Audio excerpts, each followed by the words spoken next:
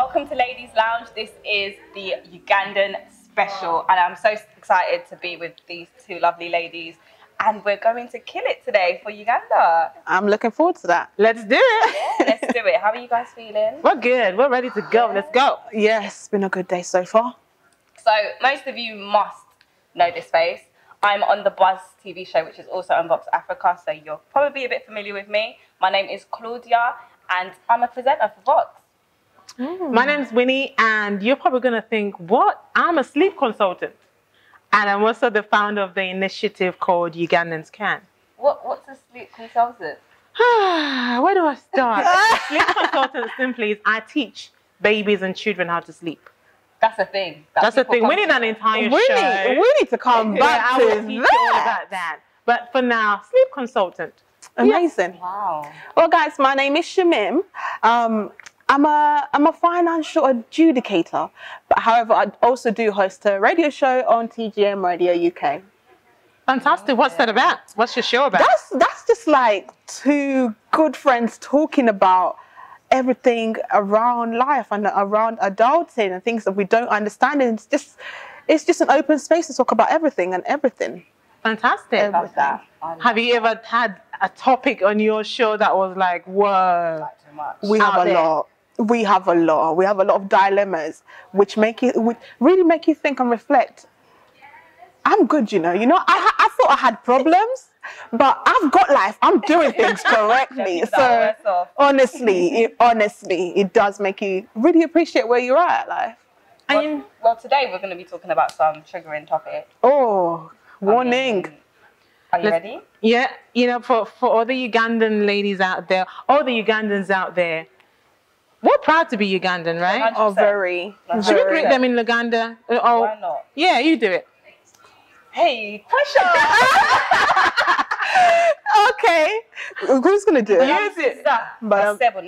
Yeah, there you go. We keep it real. Yes. But it's such an honor to be here as Ugandans, and we have a number of questions tonight. But the first thing we want to ask is this: in marriage, should you ever keep a secret bank account? Ladies. I'm burning up by this question. For so many reasons. I think a secret bank account, no. However, I feel like you should have savings, individual savings. I think the key word is secret, which is very it annoys me. And it doesn't mean having your savings account that you must disclose how much money is in the account. However, you're both consciously aware of the status that you're both saving. And whether you come to a common ground where you're like, you know what, we want to buy a house. If it's something you can't do, and you can be like, you know what, my savings are not quite there yet. But secret bank account, it's like you're preparing for the worst to happen. And for me personally, I can do that without having a secret bank account. I can have my savings, and if something happens, I'll be good. I don't need to keep it a secret.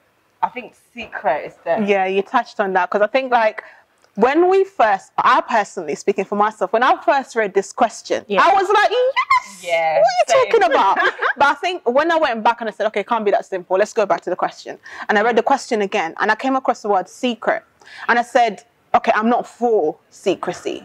I'm for privacy, the same way, like for me, when it comes to social media, if I'm to have a relationship right now, I'm for the privacy of that. I will protect that relationship, because we know how social media does when it comes to relationships. 100%. So it's not so much, it won't be a secret that I'm with someone, but it will be private.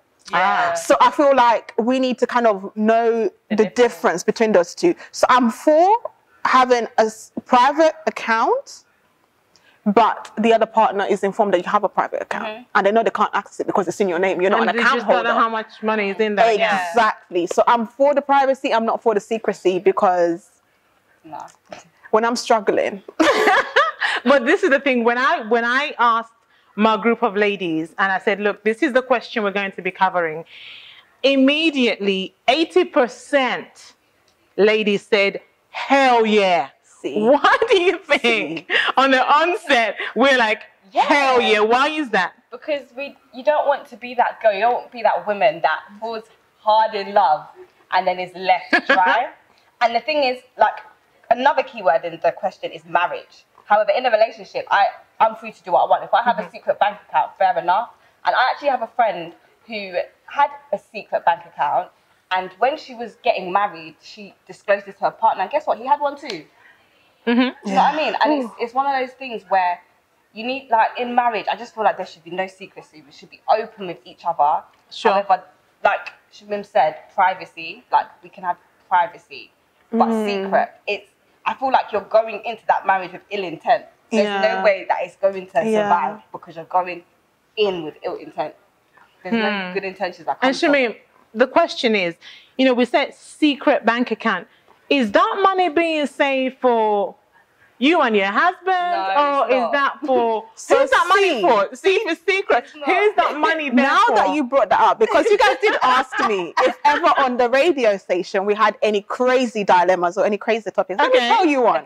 So there was this dilemma that came to us. So this lady had been, while she was single, she lost someone within her family, and she inherited £20,000. Now, this was 10 years before she met her husband. She then went on to get married 10 years later. They had a child, and she was a stay-at-home mother. Now, in being a stay-at-home mother, obviously the man is the breadwinner. He went out, he worked, he brought back home the bacon, whatever they call it. He paid most of the bills, clearly. And to him, he was the person that had the money. He fell into financial difficulty. He started to borrow money. He incurred interest, crazy amount of money. He went into debt, while this woman was sitting on 20,000 and she was aware. She was married to this man. And you've got a child. So when we hear rationing food and you have £20,000 in your account, and you're lying next to each other every night, and you're going to look at me and tell me you love me. And think about it, in that situation, she's the one that's supporting him, encouraging him, and she's sitting there saying, you know, it'll be okay. Well, she's sitting on 20K. £20,000. So what are you planning to use this money for? Because I understand if you put this money into your account however many years ago and it's been building interest, you know, you build it. It's not, you didn't even invest it in anything. So it's stagnant in an account. It's just there. No one's telling you what to do with your money, but you stood in front of God and you said you're going to be through sickness and... Well, she's still there. She hasn't left. However, that money... she hasn't left. That money she needs to leave. Own rainy day. If it wasn't for her, he wouldn't be in there. Because he would be a single man. But he wouldn't be supporting the household. Would you say? Because if you were to ask our parents, grandparents, I don't think this question would even be a question. Is it a generational thing that now in our time and era, it's come up? And if that's the case, is it coming up because of some of the things that people have seen? For example, you hear of brothers or sisters jetting off to, I'm not going to say in specific countries, and going finding themselves a next wife. Is it people now they're aware of that, and with the help of social media, that now they're thinking, do you know what? I'm going to have this secret stash right here.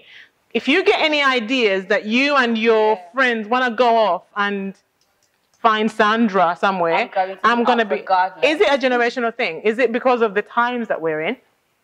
I don't know if it's so much a generational thing, because ultimately it's the word secret that I don't understand. Because the reason why I don't see the need for the secrecy, because this account is in my name. You're not going to walk up to the bank teller and tell her, Shamim's account, I need to draw out however much money. You're not going to do it. You're not able to do that. So there's no need. You can't hold me like hostage and tell me you need to call the bank and tell them I'm coming over there to collect however much money. You can't do that. So ultimately I'm still in control. Even if you know about it, I still decide what to do with that money that's in the account. So the need for the secrecy is what baffles me. I don't understand. You don't need to keep it a secret. No. So I was saying, ladies, that in a marriage, should one keep a secret bank account? We're saying you can have a private account, but in a marriage, tell him about it or tell her about it. Or is there an ideal? Like in the ideal world, you know everything about me and hopefully know everything about me and impossible. But the reality in which we find ourselves, you've seen the stories of women crying, and men, not just women. This is not just we're not going to be judgmental. It's not just a woman or man thing, but both male and female, where somebody, the other partner, has honestly gone off Or sometimes they have two different families and this woman or this man is not aware of it. Is it the reality that we find ourselves in that this question should not even be a question, should be something that when in Uganda, before you get married, your senga sits down and tells you, senga, by the way, is your dad's sister. When you're getting married, they tell you everything about married, what to do and what not to do. That's another whole show we should do. However, that it's something that they would tell you on the offset, you know, my child, we're now in 2019 and this is what happens in the world. Make sure you got that secret bank account there. No. What should happen? Is it there's an ideal and then there's reality? No, what is it? The ideal is that you should have your finances in a good position regardless whether you're in a marriage or not. And when you're in a marriage, you should continue to uphold your individual finances and hopefully have an influence on your partners, like on each other, to continue having individual finances in a good position. This whole, like, you're not going to know everything about my account. You're not going to know everything about me, full stop. Exactly. So you're going to know that this, I'm saving. However, I'm not going to tell you I'm saving this much this month, next month. I'm not giving you the maths. But when it comes to the point where we want to do certain things together, then the money's available on both parts. But this secret Are there thing is not for exceptions? me. Would there be exceptions that, you know, if you're married and you got your 6 kids like yours truly, you better have you a secret bank account. And, you know, if you only got one baby and you ain't got no kids, tell him everything. Would there be exceptions to this rule? I feel like we need to appreciate that finances are important. Yes. Because yes, love is a huge part of a relationship, but so are finances. Because like I said, we're not gonna eat love. No. Like when we go in an empty house, when we go in an empty house, we're not gonna lay on love instead of a bed. Like we're gonna bring other things to the table that are also as essential as is whatever we share together. So I feel like it is important. But where we've come from families, most of us anyway, whereby no one sat us down and taught us nothing about saving.